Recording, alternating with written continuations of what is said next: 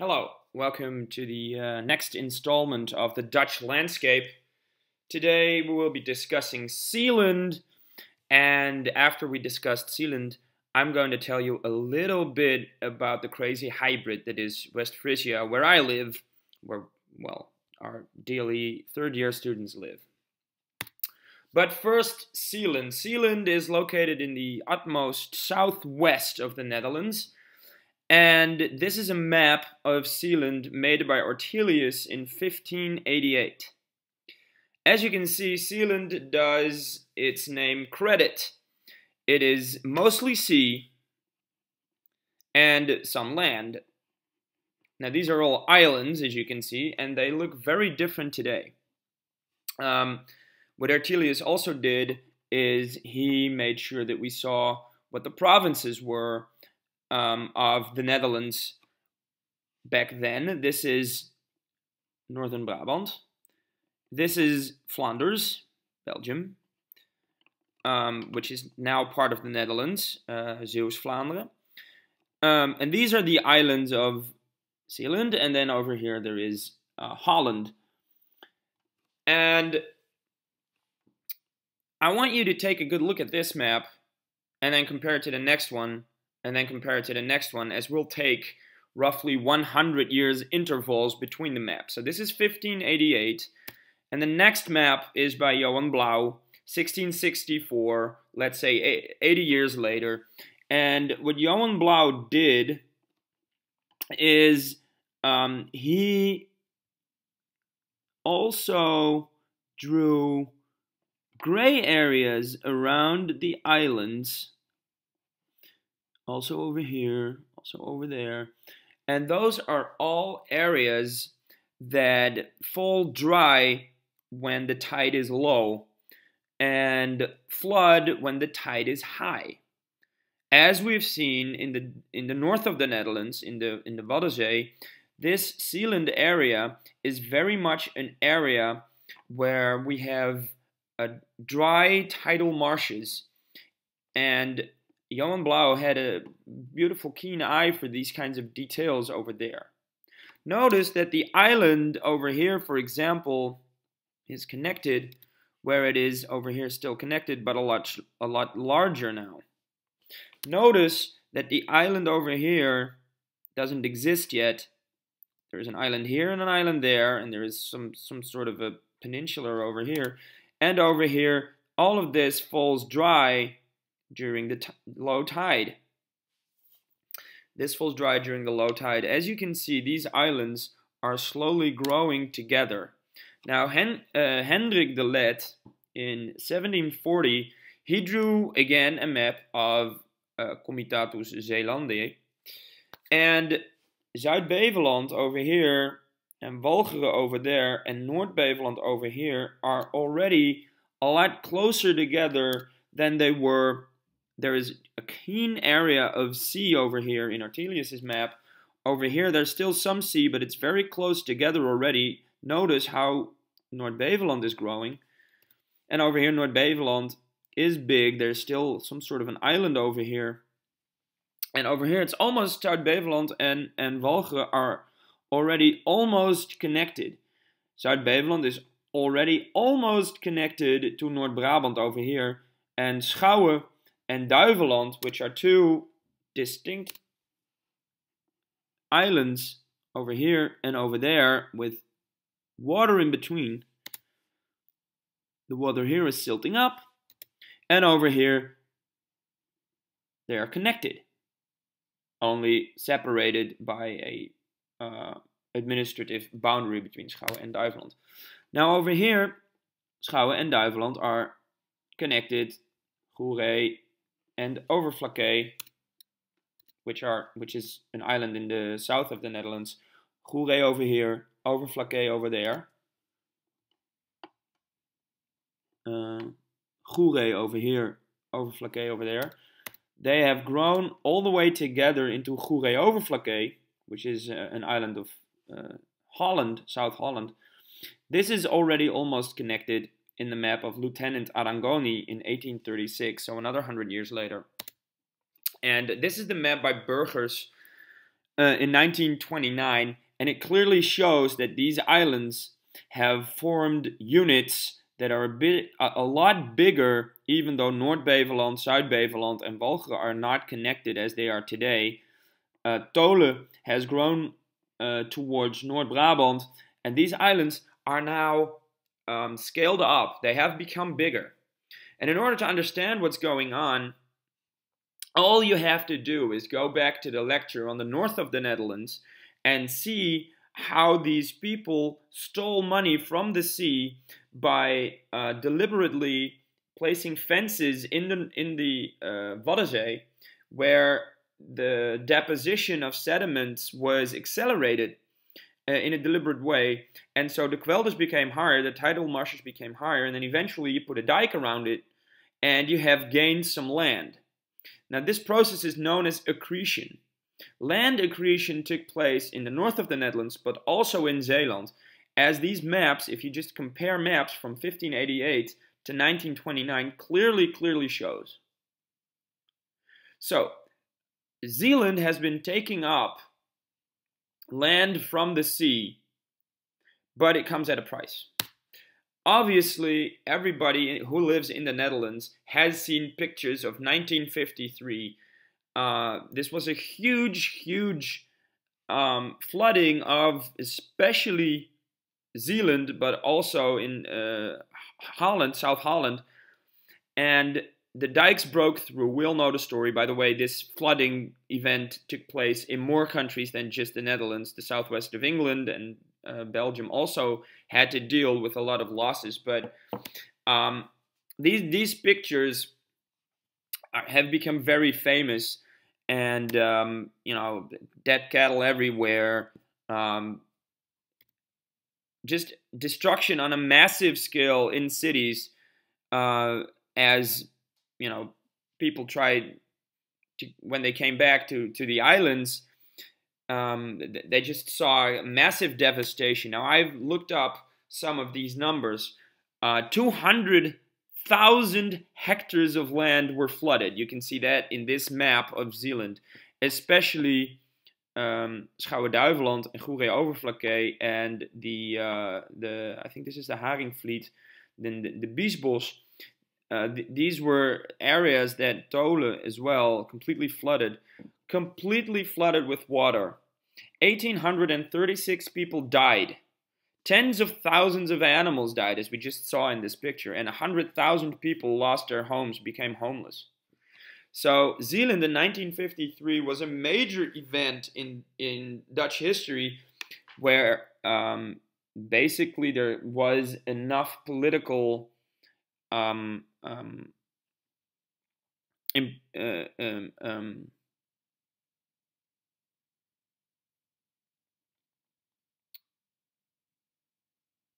it became a sort of a political issue to never have this thing happen again in the Netherlands. We've seen this before in 1916, when large parts of northern Holland were flooded, and the diking of the Southern Sea and the danger that was the Zuiderzee was enclosed through in 1932 with the Afsluitdijk, and now a similar plan to just keep the sea out of this vulnerable part of the Netherlands was invented. Even though this was not a new thing, it was an historical occurrence. Many villages just drowned in the ocean over the years. Now, this is a map that I like to show of drowned church villages in Zeeland. And as you can tell, all of the black ones with a number, so number 36, number 114, 44, 30, 31, number 1, etc., those are all disappeared by a natural disaster. All the villages in dark black have been flooded away and been taken by the sea. So the sea has played a major role in this area of the Netherlands. And here you can see a kwelder, a tidal marsh, and it is known as the drowned land of Saftingen. It's located over here, And it's just where the sea came in and basically just ransacked a piece of the land over there, and it became known as drowned land. The idea of drowned land and drowned villages is a very real thing in the southwest of the Netherlands still, even though we haven't seen this 1953 disaster type again. So just trying to paint a historical context here for the Delta works, which we'll get to in a second. But the real reason why these sorts of disasters happen in the southwest of the Netherlands is that these types of river mouths, because we are dealing with the Westerschelde and the Easterschelde, are known as an estuary. There's two types of river mouths in the world. There is river mouths such like deltas, where a river comes out into the ocean. The current of the ocean water is very slow, and it drops its sediment as the water flow slows down and builds up effectively new land because the sediment is not washed away by ocean currents. Now an estuary is different. And in an estuary, the current of the seawater is very, very high, and therefore sediments do not get flushed away, and no new land is formed. And because of erosion, sediment that is dropped by the river inside the flow of the river, and the tides sort of press it around these river banks, these estuaries become ever wider and wider. Now, this map shows you, this is Antwerp, this is the harbor of Antwerp, this is the Scheldt, and it flows into the river, into the sea. And over here we have the estuary system over here. Now notice that in the old maps that we've seen, the estuaries were connected. This is the Westerschelde. This is the Eastern Scheldt that has slowly been silted up. Over here it's even clearer that the river comes in, Westerschelde, Easterschelde, and over here the Rhine, Meuse, whatever, flow out into the North Sea as well. So we are used to thinking of the Netherlands as being a delta, and it is. As we've seen in the pre-glacial period, many rivers flowed here and dropped their sediments. But I think you could make a pretty good case to say that this is not a delta of the Scheldt, but these are in fact estuaries. And another reason for this is that in an estuary you have a lot more erosion of the banks, and water gets pushed into these kinds of funnels every time there is a flood, and so you have a lot of water over here, and it's being pushed into this funnel. There's nowhere else for the water to go up, right? Now, over here, you see exactly the same phenomenon. This is the North Sea basin. If there is every time it's flooded, water comes in and goes out. Every time there's a flood here, water comes in, turns around, and goes away. Now, this area of the North Sea is a lot narrower than this area of the North Sea. So 1 meter of flood water that goes over here gets pushed up against England, Belgium, and the Netherlands, and reaches altitudes of 3 meters, which is why over here the tides are 1.5 meters apart, where over here the tides can easily be 2.5 meters apart. So flood being 2 meters higher than the ebb, or 2.5 meters. So the North Sea is more narrow, and it's even narrower inside the estuary. Okay? So there's greater tidal currents, there's more impoundment of water during northwestern storms, especially if the wind comes from this area, takes up the normal tide, and even pushes up that higher and higher, and not much sediments is put in this ocean as it's being sort of flushed away by strong currents in the North Sea. There is a narrow strip of dunes because there's not so much sediment, and you have in 1953 an old weak levee system which weren't properly maintained, and there was also a leap tide, so that's why 1953 occurred. It was a terrible disaster where nature, in terms of leap tide, a northwestern storm, and the general shape of the basin over here made for a large threat, and then combined with a old weak levee system that wasn't properly maintained, made the system collapse, and many people were victimized in that occurrence. So here we are finally in our story at the Delta Works. These huge sluices and dams were put down in front of the water and completely cut out the eastern scald, which is now basically not a sea anymore, or even though some salt water can come in and out. And they just cut through here, cut off the eastern scald, cut through here, cut through there, and so you have these huge, large dams protecting the vulnerable dikes over here and over there, etc. So why didn't they also dam this off? Well, then our Belgian neighbors in Antwerp, which is this third largest harbor in Western Europe after Rotterdam and Hamburg, they would probably get really upset with us if no ships can come in here anymore. Okay, so in short, the sea taketh away lives, church villages, drowned land, etc. This is a concept that is known to every Dutch person, especially if you live in the lowlands, especially if you live in Zeeland. So for as long as people have lived on the islands of the Scheldt estuary, the sea has mostly been considered an enemy of the people. But the sea also made Zeeland very wealthy, especially during the Middle Ages and the Golden Age of the Netherlands. Fish, salt, trade, and land were won by the sea. And to zoom in on this accretion, this land winning of Zeeland in a little more depth, we need to understand this.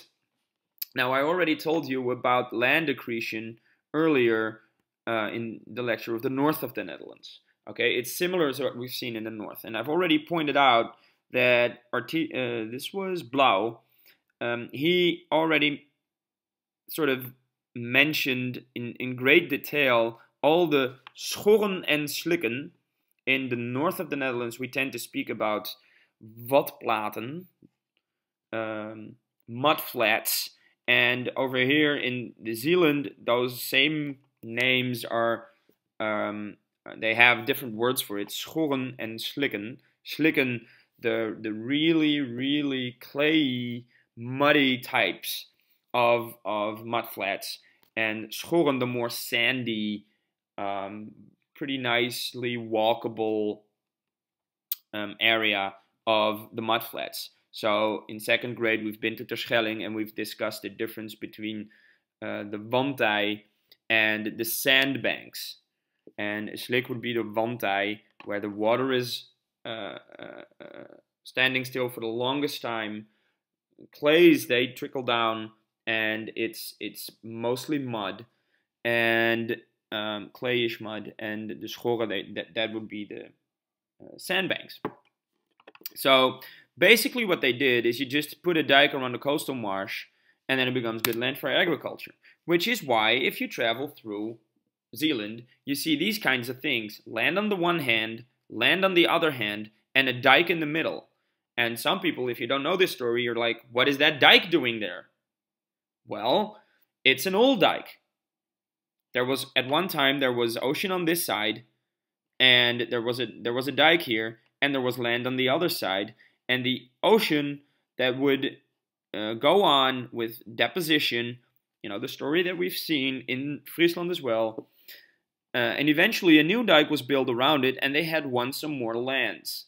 Now this dike, they left that one in the island as a sleeper dike. Now, what's a sleeper dike? Well, if your main water barrier, your main dike, if that one breaks, then it's awesome if you have like a secondary dike protecting these houses, right? These houses are protected twice.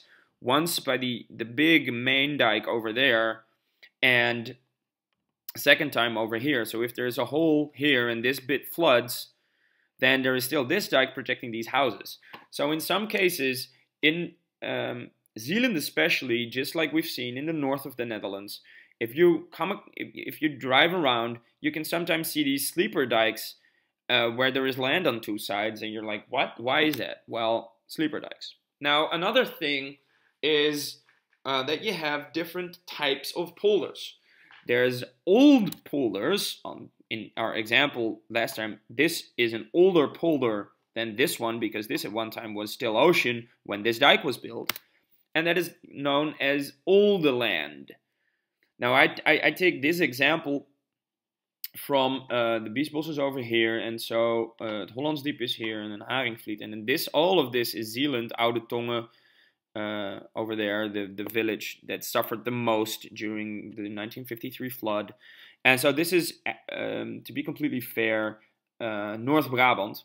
But it's the same principle is very visible in this map. Now notice that Klundert is over here, Willemstad is over there, and this area between sort of the highways is a patchwork of old and new polders. Now, oh, I'm sorry.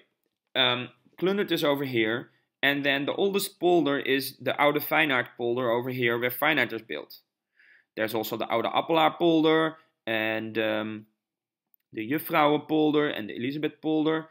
And then there are a couple of new polders, which are usually a bit bigger and farther away.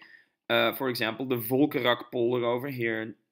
This is also an old one, by the way. This one is pretty new. This one is pretty new. This one is pretty new. So the oldest villages here are this one and that one, and these are the old ones. And then new polders were won by the ocean, pushing away the Hollandsdiep in this direction and pushing away the Volkerak in this direction. Wow, that's many times. Okay, next one. Now, we're going to focus on this old land and new land business. This is an altitude map of Zeeland. And blue represents the lowest areas, and the more orange it gets, the higher the area gets. Now, in some cases, these maps, they also show you, for example, Middelburg being very high. And this is because Middelburg has a lot of houses, and so there's a particularly large building over here. So these are, of course, the dunes. As you can see, it's a very narrow strip of dunes because not a lot of sand is allowed to, sediment here, and is being flushed away in this direction. And a very narrow strip of land. Some large buildings over there, but in the most case, you can clearly see that especially over here on Walcheren, the areas furthest away from the sea, as we've seen in the north of the Netherlands, they're also the lowest. Okay? So where's the land lowest? It's furthest away from the sea. The closer you get to the sea, the higher it gets. Where's the land highest? Well, in the dunes. Why does this make perfect sense? Well, these islands are land-accreted areas. So this is an old polder, then deposition continued, and so this is higher. Deposition continued, and so this is higher again. These are the new lands polders, which are higher because deposition continued for a longer time. Okay? There is one thing that's really interesting if we have a look at especially Walcheren. I have a close-up with another legend. So again, the bluer it is, the lower. The more orange it is, these are the dunes. The higher it is, this is a dike. Okay, and Vlissingen is orange, and Middelburg is orange, and all of this is very orange because there are large buildings there. But let's focus on the old land polder that we see over here. Now there's something crazy going on. Throughout Walcheren, there are clear, higher areas. Now in some cases, for example this one, those are roads on dikes. In some cases, here, that's not the case. What I've done is now, first I must tell you this. The legend between this one and this one, of course, is not the same. So when I talk about differences in altitude, I'm not talking about hundreds of meters. This is, in fact, not that much higher. I thought I had a cross-section, but I don't. How much higher is this? Well, it's roughly around 1 meter higher. And how do we get these sort of 1 meter high altitude differences in the middle of the old land polders of Zeeland?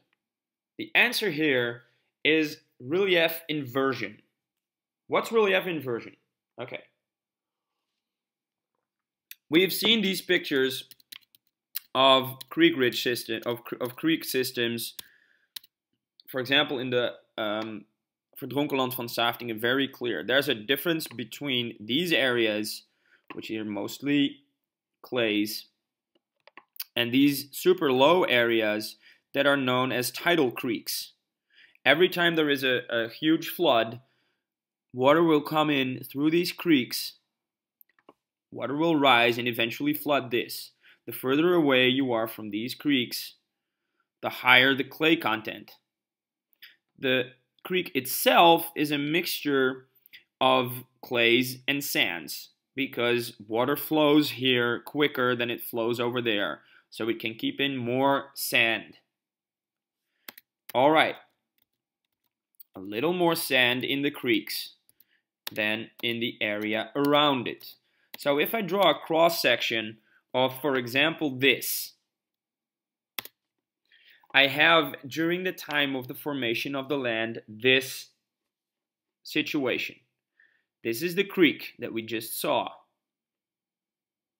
The mean low water is over here. So if there's low water, only over here, there's still some water flowing through. The mean high water, so the average altitude of the high tide, is over there. But if there is an extreme high water, like a storm or leap tide, then it will fill up entirely with water and it will go over here. Now, as we've seen in the river landscape, exactly the same thing happens. Every time there is a flood of the river, or in this case the creek, the largest sediment is being deposited over here and over there. And the further you go away from the creek, the clays filter out and are being deposited over here. So after a lot of these extreme high water events, a lot of sand is over here and over there. As we've seen in the river landscape, these creeks, they are, especially the beddings and the levees, the natural levees around it, are mostly going to be sand or a mixture of sand and clays. The clays are deposited furthest away. So what happens if after a long time you start to pump out a lot of water? The land consolidates and relief inversion takes place, just like we've seen in the peat landscapes. Clays have a larger volume of water and will shrink more than the sands, which has a lesser concentration of water and will shrink less. So in this situation, this is the lowest area. It fills up with sand, and after the consolidation of the clays, the sand areas will consolidate less and become higher. So everything you see here are creek ridges, elevations of about 1 meter higher than the surrounding lands. Kommen oeverwallen, just like we've seen in the river landscape, except that this was, of course, a tidal, marshy area at one point. This is known as relief inversion, or relief inversion, and creek ridge inversion, pardon my French. So, very short, the bullet points. Clay and peat hold much more water. Sand holds little water. When an area with a relative amount of sand, a former creek or a former river, when that consolidates, the sand consolidates less than the clays and peats around it. And so a sandy ridge between 1 and 2 meters high is formed in the land. What once was low now is high, an inversion of relief. Okay, the main points to take from Zeeland. Old land is lower than new land because it was diked first and therefore has received less deposition of sediment. If these areas in Zeeland can be viewed as bathtubs, if you break this dike, the tub will fill with water, which is the reason why so much of Friesland, Zeeland, was filled up with water, okay? These areas, the oldest islands, were also the lowest because they were diked first. So if you break the dike, this is a bathtub that will fill up with water, which is why so much damage was done in 1953, and which is why we've built the dams to protect us from it. Zeeland essentially is islands that are bathtubs full of water. Now, these bathtubs are extremely vulnerable to flooding. See the verdronken land van Safting. It's very easy for the sea to reclaim land that was won after 1,000 years, or 100 years of land accretion. And there are sleeper dikes in the land of Zeeland where new tidal marshes were accreted from the sea. And some areas are slightly higher than others because of creek ridge inversion, especially on Walcheren. So that's Zeeland. Now we switch to Westfriesia. I live over here in Enkhuizen. This is the IJsselmeer, the former Southern Sea. This is the North Sea. And Westfriesland is a regional entity sort of built around the Westfriesian Omringdijk over here. Goes through Otter Lake. Now, one of my favorite things to do in summer is to take my bike and start riding the Westfriesian Omringdijk. For a time, I lived over there. And now I live in the suburbs. Okay, so I go over here and I cycle my bike. And the Westfriesian Omringdijk is, the route is, I think, 130 kilometers long or so. And when it's beautiful weather and there's not too much wind, I like to cycle around Westfriesland. And so this regional entity is a crazy hybrid of everything that we've seen. I'll tell you why. If you study the names of all these places, these little villages in Westfriesland, you'll notice that a lot of them have the same suffixes. Woud, woud, woud, woud. Broek, broek, dijk, dijk. Hoorn, dijk. Hoorn itself, the sort of capital of West-Friesland. Dijk, hout.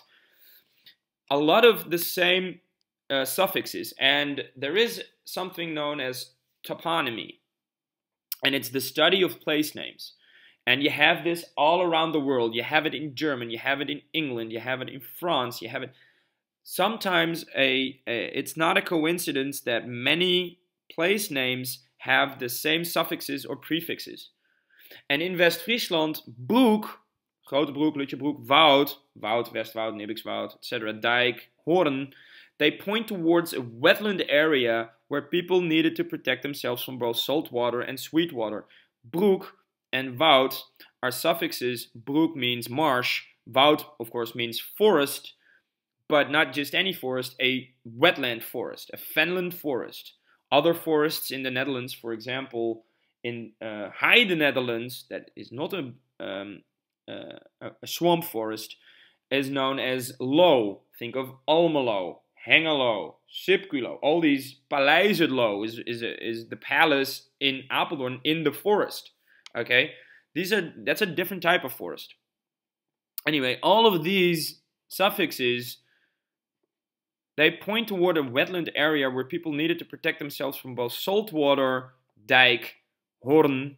A horn is a place on the dike that has a sharp twist to it. So horn over here, here goes the dike. Sharp twist. Sharp twist over here as well. Tuitjenhoorn, Dirkshoorn. Those were swamp dikes built on the island. Okay, so wetland area where people needed to protect themselves from water. Now, if you have a look at patterns of habituation in Westfriesland, you'll notice something. There's different types of patterns of habituation. There's the linear settlement, where all the settlements are on lines, as we've seen in reclamation bases, for example. There's planned settlements, where one area has more functions and little villages around that one are planned. And if you need to go to the university, you go over here. This is the Kristaller theory. If you're interested in what that is, you can Google that yourself. There is no pattern at all. There's just randomness. Or there's concentrated, as we've seen in the Turp landscape. Well, which pattern of habituation matches the east of Westfriesia best? And does that make sense? Sort of have a look at this map, and if you are quick on the draw, you'll notice something. You'll notice that there is a clear pattern of habituation, and it's not planned, it's not random, and it's not concentrated either, and it's linear. There's an axis over here with Hoogkarspel, Grotebroek, Bovenkarspel, Enkhuizen, all the way to Zwaag and Blokker. There's one over here from Horen through Hem and Venhuizen. There is one over here from Wochnum, Nibbikswoud, Mitswoud, Twisk, all the way up to Onderdijk and Wervershoofd. There used to be one over here, but it's flushed away. And of course there's Wervershoofd, Onderdijk. So there are lines, clear lines in here, as if they used a reclamation base, right? So we have an area that suggests a swampy area. We have patterns of habituation that suggest a swampy area. Okay? Yet, if I start digging in the soil, this is what I find. I don't find any peat there. I find sea clay. Okay? If I have a look at the altitude map of Westfriesland, there is a clear difference in natural altitudes. Over here, very, very low. Over there, very, very low. And then a creek ridge. And a creek ridge all the way over here.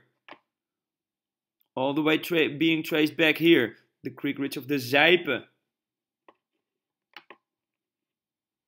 So, this is the story of the creek ridge of the Zijpe. 5,300 years before present, so 3,000 years ago, Bergen, Schorl, Egmond, the current coastline is over here. All of this was ocean. It was the North Sea. And there was a huge tidal creek all the way over here. Okay? Mudflats, lagoons. And this is the Zijpe, and it still shows. See? It's higher. Sand. More sand in the mix over here. And so less consolidation. This has consolidated more. This has consolidated more. Of course, this is the Wieringermeerpolder, which didn't exist until 1920-something. 1916? No, after 1916. So 1920-something, they made this. And over here, by the way, there is planned pattern of habituation thanks to Kristaller. Anyway, so the Zijpe, that was that is what we have now in the floor. But where does this pattern of habituation along these reclamation bases come from? Well, in the early Middle Ages, this is what Western Frisia looked like. A swamp area. Okay? This is the Woud, het Broekbos, the marsh fenland forest. This is what West Frisia was. Okay? West Frisia was colonized from the dunes in the west. The dunes are sand areas. They are high and dry. It's good living. Okay? A hunter-collector society and some agriculture was done in the dunes. But the problem with the dunes is that they are infertile, and with population rise, not all mouths got fed, and people moved into the fenlands, to hunt the birds that were there, like ducks and geese, and collect berries, etc., etc., etc. So eventually, people they changed Western Frisia from a natural landscape, a peated area, into a cultural landscape, a polder. This is a peat polder. This is Enkhuizen over here, where I live. This is Grotebroek. This is the streek, the streekweg in any case. And so you're looking sort of from the dike, the West-Frisian Omringdijk, into the polder, and this is what you saw in 1500. And Vaarpolder, everything was done with the scout, with the boat. Anyway, these areas have a lot of water. These areas still have a lot of water, and they pump that stuff out. Okay, here it is in more detail. Drainage channels, this is a peat polder. This is everything we've seen before. Nothing new. But land consolidation took place in a massive scale because peat was pumped dry and came in contact with air. When peat comes in contact with air, bye-bye peat. It oxidizes. Oxidation is a chemical reaction that you all have seen before. When a nail rusts, you make a nail a little bit wet and you lay it out, it becomes rusty. The iron in the nail oxidizes. It has a reaction with oxygen. Okay, and when peat has the reaction with oxygen in the air, 20% of air is oxygen, 21% or so, then peat dries out and dissolves. It is gone. The peat left West Frisia. So we have the toponymy and the pattern of habituation of a peat landscape, because when the villages were built, this was a peat landscape. Okay? But then we started pumping to a massive degree, and the peat basically just oxidized and was blown off with the wind, and no more peat is left. If I drill, I find clays. So we have the toponymy and the pattern of habituation of a peat landscape. We have the soil type and the polder and relief type of Walcheren, the creek ridge landscape. And the crazy thing is that on these creek ridges, it's actually easier to have tulips and fruit. This is a pear acre where I go with my second graders in the regular program to drill for these creek ridges, to let them discover these creek ridges themselves. So these pear acres, it's easier to have the fruit on the creek ridges, as we've seen in the river landscapes. What's crazy about Westfriesland is that it's a hybrid. There's the toponymy and the pattern of habituation of a peat landscape. There's the soil of Walcheren, of the creek ridge and the relief inversion, and on the higher areas, there's going to be fruit over here, and potatoes over there. Opperdoeze Ronde, best potatoes in the world, possibly. I don't know, I like them. And there's a big flower industry in Westfriesland. Enkhuizen is known as the city of seeds, where you had these, very embarrassing billboards that says, "Zij gaat voor zaad." She goes for seed. And you saw this cheerful little girl going, "Yay, seed," which was kind of, I don't know, embarrassing. And they removed them after, people started to make a lot of jokes about, you know, these come crazy girls. Okay, West Frisia is very interesting because it is a hybrid.